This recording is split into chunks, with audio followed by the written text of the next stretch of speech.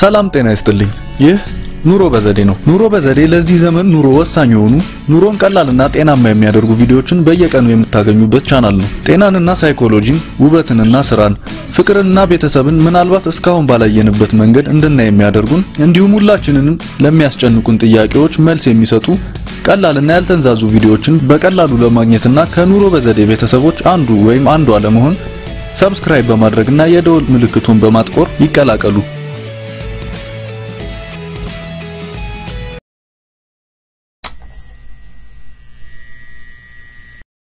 ሰላም ጤና ይስጥልኝ ይህ ኑሮ በዘዴ ነው ጥርት ያለና ፈካ ያለ ቆዳ የብዙዎች ህልም ቢሆንም ሁሉም ሰው የታደለው ነገር ግን አይደለም የእንቅልፍ ፍጥረት የአየር ብክለት ፀሐይ ውጥረት እነዚህ ሁሉ ይህን ህልም የሚያሰናክሉና የቆዳ ውበትን የሚያጠፉ ነገሮች ሲሆኑ እኛ ደግሞ ዛሬ የምንነግራችሁ ከማንጎ ልጣጭ ጀምሮ አረንጓዴ ሻይን ተጠቅመን ራሳችን እስከምናዘጋጀው የፊት ስቲም ድረስ ያሉትን ፈጣንና በቤት ውስጥ በነፃነት ልንጠቀማቸው የምንችላቸው እንዲሁም ለቆዳችን ምንም ስጋት የማይፈጥሩብንን ተፈጥሯዊ የቆዳ ቅላት መጨመሪያ ዘዴዎች ነው በዚህ ዝርዝር 12ኛ ቁጥር ላይ የምናገኘው ማርና አርጎን ነው ማርን እንዲሁ ለ15 ደቂቃ በፊት ላይ በማድረግ መጠቀም የሚቻል ሲሆን ከማር ጋር ሎሚ እንዲሁም እርጎ በመቀላቀል ለስላሳ ቀላ ያለና የፈካ ቆዳ ማግኘት ይቻላል ይህ ዘዴ በተለይ ደረቅ ቆዳ ላላቸው ተመራጭ ነው ማር ቆዳ ያጣውን እርጥበትና ምግብ የሚመልስ ሲሆን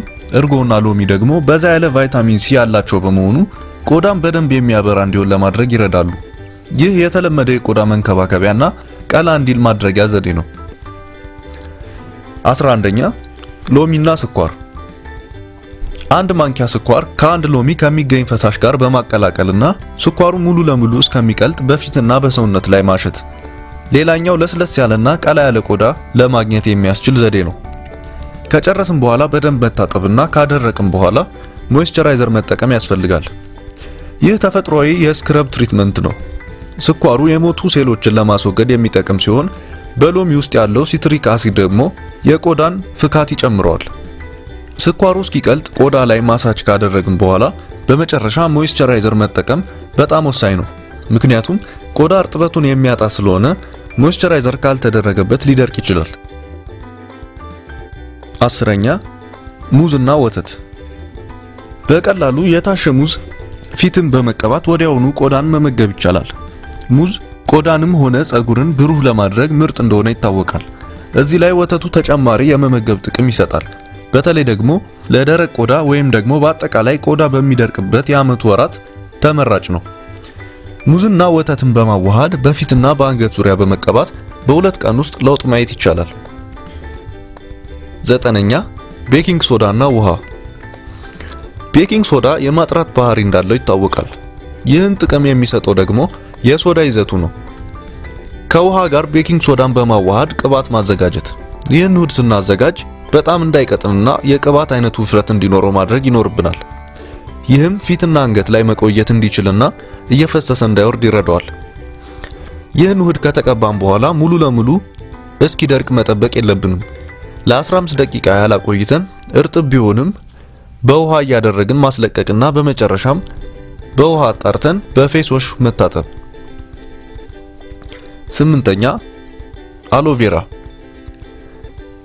የሬት ጄል ፊት ላይ መቀባትና ከ15 እስከ 30 ደቂቃ ለሚሆን ጊዜ እንዲደርቅ አቆይቶ ማስለቀቅ አሎቬራ በሌሎች ቪዲዮዎችም ላይ እንዳየነው ሞይስቸራይዝ ማድረግ ብቻ ሳይሆን ቆዳን የመጠበቅ የጸረ ባክቴሪያነት ባህሪ አለው የአሎቬራ ጄል ቆዳን ለማቅላት ብቻ ሳይሆን ከብዙ የቆዳ በሽታዎችም ይጠብቀዋል 7ኛ ወተትና ሳፍሮን የሱፍ ፍሬ በጥሬ ወተት ውስጥ ዘፍዝፎ ማሳደርና መፍጨት ከዛም ትንሽ ሳፍሮንና የተወሰነ እርድ መጨመር ይህ ቆዳ ቀላ እንዲልና እንዲያብረቀርቅ ለማድረግ ከሚያስችሉት ምርጦቹ የቤት ውስጥ መላዎች አንዱ ነው ወተት ለቆዳ ለስላሴና ጥራት ያሉት በረከቶች የሚታወቅ ሲሆን እርድም እንዲሁ ለቆዳ ተአምራትን ይሰራል የሱፍ ፍሬው ደግሞ ተፈጥሯዊ ስክረብ ሊባል ይችላል የቆዳ ቀዳዳዎች እንዲከፋፈቱና የደፈናቸው ቆሻሻ እንዲወገድ ይረዳል በዚህ መልኩ የቆዳ መደብዘዝ ይጠፋና ቆዳ በአንድ ቀን ውስጥ ማብራትና መፍካት ይጀምራል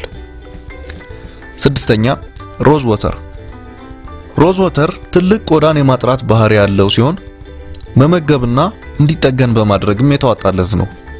እኩል መጠን ያለው ሮዝ ወተርና ወተት በማዋሃድ ከመኝታ በፊት በመቀባት ሌሊቱን ማሳደር ጠዋት ላይ ፊት የፈካና የሚያበራ ሆኖ እንዲገኝ ያደርገዋል። ሮዝ ወተርን በቀላሉ እንደ ኖርማል ስፕሬይ በመጠቀም ቆዳን የሚያድስና ከለሩን የሚያስተካክል እንደሆነ ማየት ይቻላል። ይህ በተለይ በሞቃት የበጋ ወቅት ቆዳን ቀዝቀዝ ለማድረግ ምርጥ አማራጭ ነው። አምስተኛ የማንጎ ልጣጭ። የማንጎ ልጣጭ ከወተት ጋር ተፈጭቶ በፊትና በአንገት ላይ ሲደረግ ሌላው ጤናማ ፍካት የሚሰጥ ብልሃት ነው። ይህ የጥንታዊ የህንድ የባህል ሕክምና አንዱ ብልሃት ሲሆን ወተትና የማንጎ ቅጠሎች ለቆዳ ያላቸው በረከት የሚታወቅ ነው። በዚህኛው ደግሞ ከልጣጩ የሚገኘውን ጥቅም እናያለን። ምክንያቱም ከውስጠኛው ክፍል ይልቅ በልጣጩ ላይ በዛ ባለ መጠን የሚገኙ አንዳንድ ኬሚካሎች ስላሉ ነው። አራተኛ አረንጓዴ ሻይ። አረንጓዴ ሻይ በዓለም ካሉ ለጤና ምርጥ መጠጦች አንዱ ነው። በውስጡ ባለው አንቲኦክሲዳንቶች ምክንያት የእርጅናን ሂደት ለመፋለም የቆዳ መንጠልጠልን እንዲሁም መሸብሸብን ለመከላከል ይችላል። አሁን ደግሞ የቆዳ ቅላትን ለመጨመር እንዴት በቆዳ ማስክና በፊት ስቲም መልክ መጠቀም እንደምንችል እናያለን። የመጀመሪያው መንገድ በተለይ ለብጉር ቅርብ ለሆነ ቆዳ የሚሆን ማስክ ነው። ይህ ማስክ መርዛማ ነገሮችን ከቆዳ ላይ ለማስወገድ እንከኖችን ለማጥፋትና የቆዳን ከለር ለማስተካከል ምርጥ ዘዴ ነው። አረንጓዴ ሻይ ካቴቺን በዛ አድርጎ የሚይዝ በመሆኑ ብጉር የሚያመጡ ባክቴሪያዎችን ለማሸነፍና የደበዘዘ ቆዳንም ለመመለስ ጥሩ ነው። ለመጠቀም በመጀመሪያ አንድ የሾርባ ማንኪያ የአረንጓዴ ሻይ ዱቄት ከአንድ የሻይ ማንኪያ ንጹህ ማርና ከተመታ የእንቁላል ነጩ ክፍል ጋር ማዋሃድ። ከዛም ይህን ውህድ ፊት ላይ ተቀብቶ ለ30 ደቂቃ ማቆየትና ለብ ባለ ውሃ መታጠብ። በመጨረሻ ደግሞ ሞይስቸራይዘር መጠቀም።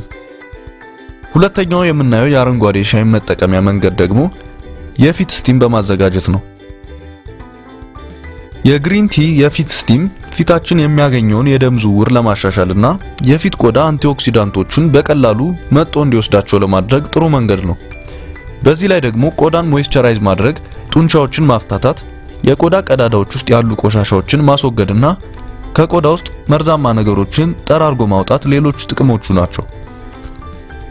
አዘገጃጀቱ በመጀመሪያ የሩብ ግማሽ ኩባያ የሚሆን አረንጓዴ ሻይ፣ 2 የሾርባ ማንኪያ የደረቀ ኦርጋኒክ ናና እና ሩብ ኩባያ ሌመን ባልም ማቀላቀል። ከዛም ይህን ውህድ በጎድጓዳ ዕቃ ውስጥ ማድረግና በዚህ ላይ የፈላ ውሃ ማፍሰስ። ከዛም እንፋሎቱ እንዳይወጣ በፎጣ በመጠቀም ጎንበስ ብሎ መታጠን። አይንን መጨፈንና የአረንጓዴ ሻዩን ፈዋሽነት ለመጠቀም በጥልቀት በትንፋሽ ማስገባትም ይመከራል። ይህን ትሪትመንት በየጊዜው ከ5 እስከ 10 ደቂቃ ለሚሆን ጊዜ መጠቀም ያስፈልጋል። ሶስተኛ የሩዝ ዱቄት። የሩዝ ዱቄት ፓራ አሚኖ ቤንዞይክ አሲድ የሚባለው አሲድ ይይዛል። ይህ አሲድ ቆዳን ከፀሐይ የሚከላከል ብቻ ሳይሆን በሰውነት ውስጥ ያለውን ቫይታሚን ሲም የሚጨምር ነው። ከዚህም ሌላ ከቫይታሚን ሲ በተጨማሪ ቫይታሚን ኢ፣ አንቲኦክሲዳንቶችና ፌሩሊክ አሲድ የሚባለውንም ይይዛል። በዚህ ምክንያት የሩዝ ዱቄት ቆዳን እርጥበት በመስጠት ሞይስቸራይዝ በማድረግ ከመርዛማ ነገሮች ከፍሪ ራዲካሎችና ሌሎች በካዮች በመጠበቅ በኩል ምርጥ ዘዴ ነው። የሚያስፈልገው 1 ኩባያ ያልበሰለ ሩዝና ወተት ብቻ ነው። ለማዘጋጀትም ቀላል ነው። በመጀመሪያ ሩዙን መፍጨትና ለስላሳ ቅባት እስከሚሰራ ወተት እየጨመሩ ማዋሃድ። ከዛም በቆዳ ላይ ተቀብቶ ለ30 ደቂቃ ማቆየት። በመጨረሻም በንጹህ ውሃ ማስለቀቅ። ይህን ትሪትመንት በሳምንት 2 ወይ 3 ጊዜ መድገም ያስፈልጋል። ሁለተኛ ፓፓያ። ሌላው ቆዳን ለማቅላት በሚያስችሉ ነገሮች ዝርዝር ውስጥ መካተት ያለበትና የማንጻት ባህሪ ያለው ነገር ፓፓያ ነው። አጠቃቀሙ ደግሞ በቀላሉ ፓፓያውን ቆርጦ በቆዳ ላይ ካሹ በኋላ እስኪደርቅ ጠብቆ መታጠብ ወይም ደግሞ ከሎሚ ጋር ቀላቅሎ መጠቀምም ይቻላል። በዚህ መልኩ ለመጠቀም አንድ የበሰለ ፓፓያ ማሸትና ከ1 ኩባያ የሎሚ ጭማቂ ጋር ማዋሃድ። ከዛም ይህን ውህድ ቅላት ለመጨመር በሚፈለገው ቆዳ ላይ ለ5 ደቂቃ ማሳጅ ማድረግና ለ30 ደቂቃ እንዲቀመጥ መተው። ከዛም በሞቀ ውሃ ማጣራት። ይህንንም በሳምንት 2 ወይ 3 ጊዜ መድገም። አንደኛ አጃ። አጃም ሌላው የቆዳን ከለር የሚያስተካክል ቆዳ ሲታይ ልስልስ ያለ እንዲሆን የሚያደርግና አዲስ የቆዳ ሴሎች የበለጠ እንዲፈጠሩ የሚያደርግ መንገድ ነው። አጃን በሁለት መንገድ መጠቀም ይቻላል። የመጀመሪያው ከቲማቲም ጭማቂ ጋር በመቀላቀል ነው። ሁለቱን በማዋሃድ ቆዳ ላይ መቀባትና ለ20 ደቂቃ ጠብቆ በማስለቀቅ መጠቀም ይቻላል። ይህን ትሪትመንት ስንጠቀም የሞቱ የቆዳ ሴሎችንና ቆሻሻዎችን ለማስወገድ ለተወሰኑ ደቂቃዎች ቆዳ ላይ ማሳጅ ማድረግ ይጠቅማል። ነገር ግን የቲማቲም ጭማቂው ቆዳን ሴንሲቲቭ ስለሚያደርገው ይህን ማስክ ከተጠቀምን በኋላ ቢያንስ ለ8 ሰዓት ለፀሐይ ባንጋለጥ ይመረጣል። ሁለተኛው ዘዴ ደግሞ አጃውን ከእርድ ዱቄትና የሎሚ ጁስ ጋር በማዋሃድ መጠቀም ነው። የሚያስፈልገው 1 የሻይ ማንኪያ የአጃ ዱቄት፣ ሩብ የሻይ ማንኪያ የእርድ ዱቄትና የተወሰኑ የሎሚ ጭማቂ ጠብታዎች ነው። እነዚህን ካዋሃድን በኋላ ቆዳ ላይ መቀባትና እስኪደርቅ ጠብቀን በሙቅ ውሃ በማስለቀቅ መጠቀም ይቻላል። ይህን በሳምንት ብዙ ጊዜ በመደጋገም ለጥቂት ወራት ብንቀጥል ጥሩ ውጤት እናያለን። ቪዲዮውን ስለተመለከታችሁ እናመሰግናለን። ላይክ በማድረግና ኮሜንት በማድረግ አስተያየታችሁን አድርሱን። ለተጨማሪ አስተማሪና ጠቃሚ ቪዲዮዎች ቻናላችንን ሰብስክራይብ አድርጉ።